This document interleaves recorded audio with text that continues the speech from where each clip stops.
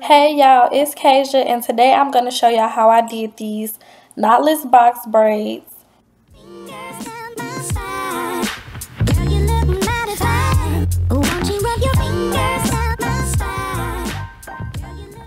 So we're going to be using 3 packs of the expression hair. This is the extra long hair. It doesn't matter what brand you use, but we're going to cut it in half and feather off the ends of the hair. And for each half pack, we're going to split that in half. And with each half, we're going to make 10 braids out of that. Well, 9 to 10 braids for this size. So you're going to get about 40 braids per pack, give or take a few. It could be between 36 and 40 braids per pack of hair.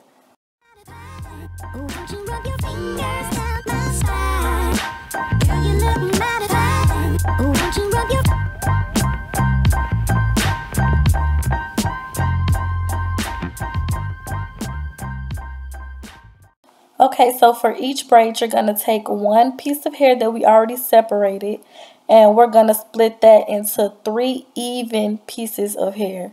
And we're going to use these 3 pieces to feed in. In the back, I did a normal feed-in method, which I'm going to show later on, but this is the feed-in method that I prefer the most, so I'm just going to show you this one first.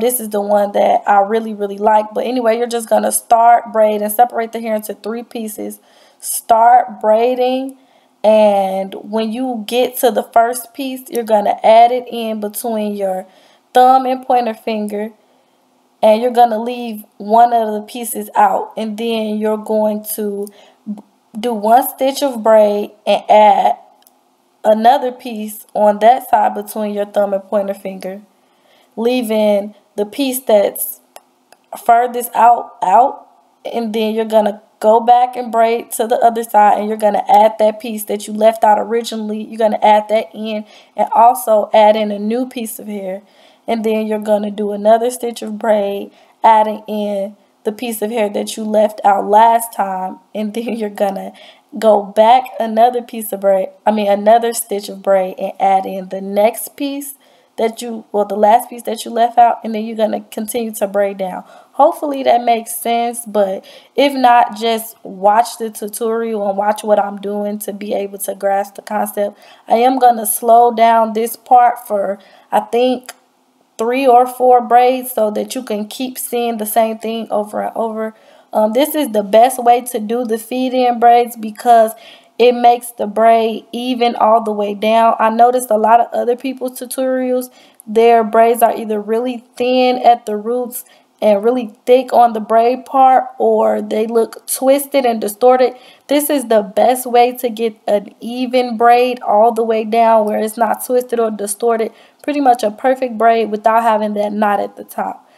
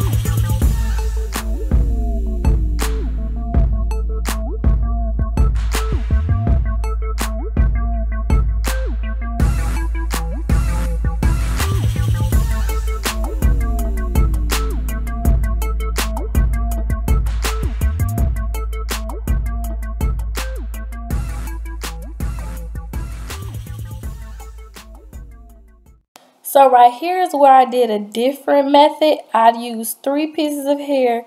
I braided 2 stitches, then I added in the piece of hair.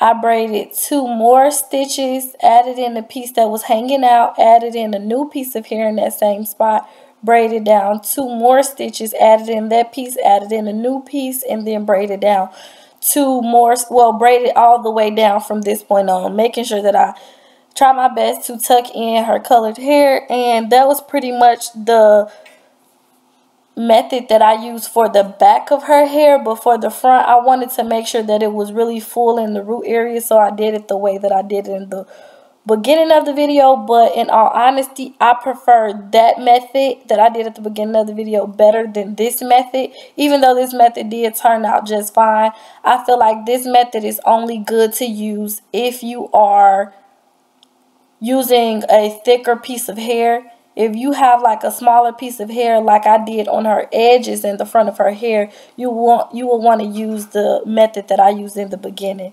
But since this is the middle of her head and her hair is fuller here, it didn't matter.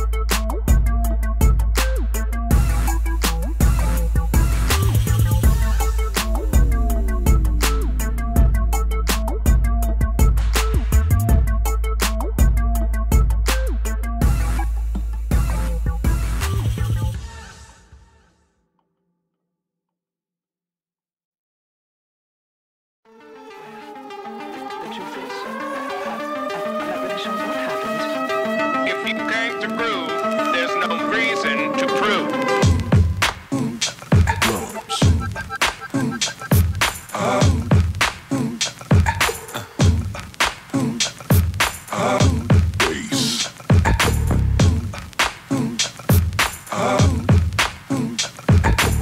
And now you've got yourself something funky.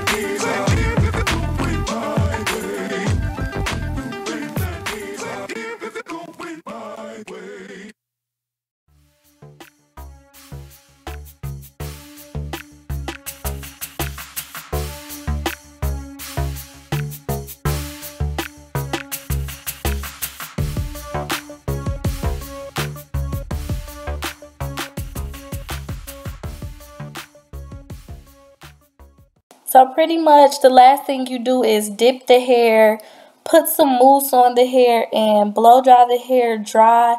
I didn't really show all that part, but I did show the part of me dipping it. But once you complete that, you're pretty much done with your braids. You can add jewels or whatever else, but I just want to say thank y'all for watching this video. I hope y'all enjoy it, and leave any new video ideas in the comment section below.